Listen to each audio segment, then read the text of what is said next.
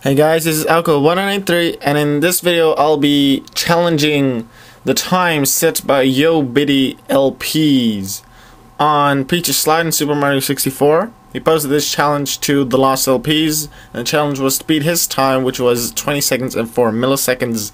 So I'll be trying to do that.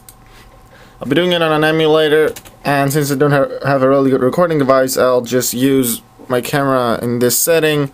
Just put my wallet underneath so that it can actually record the screen and I don't have to hold it in my hand, since that would be very, well, it wouldn't help me. Alright, let's go.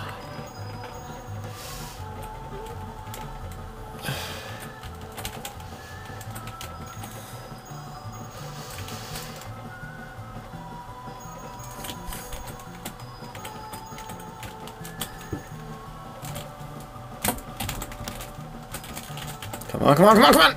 Yes! Ownage! See that? 19.9. That was even better than my practice, because I practiced once before this and I had 20.1. 19.9, I think I make a really good chance for this. See you guys next time.